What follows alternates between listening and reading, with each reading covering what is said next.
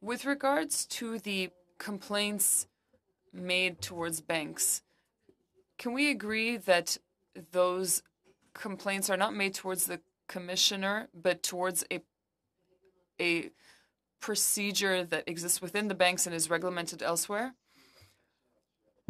Yes, so right now the complaint procedure exists at the heart of the banking industry. So when you say that there are no complaints that are made according to the the rule on the bill on or the law on official languages, then we have to go through the groups that are designated to take care of that. I'd like to make sure that I understand correctly. With regards to C-13, what I understand is that the Official Languages Act is not applicable to the private industry. Once C-13 is adopted, a new system would be implemented with regards to official languages. The Commissioner of Official Languages would then be able to work with the private industry. What I'm talking about is the current situation. When a consumer wants to make a complaint, they do so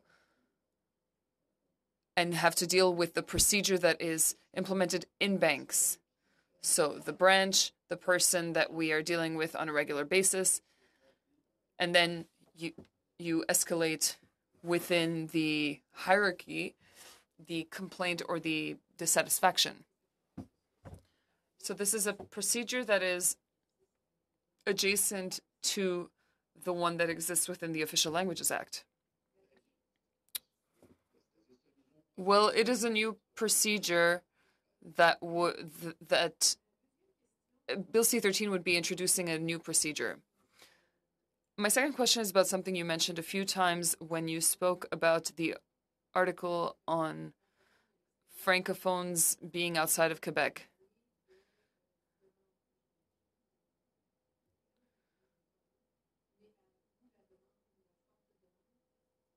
You talked about strong request.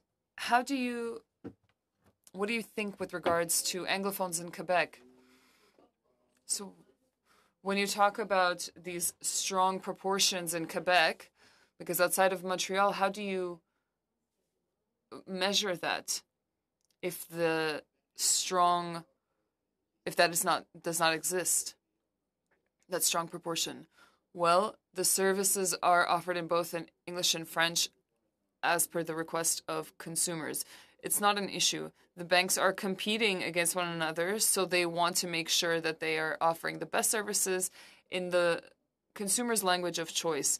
They do that in order to remain competitive and attractive to their clientele. I should specify, however, that as an association, we are not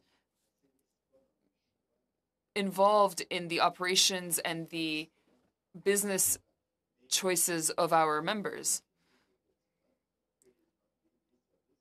However, I can say that the services are offered in both languages, in Quebec as well, since you mentioned Quebec. Thank you.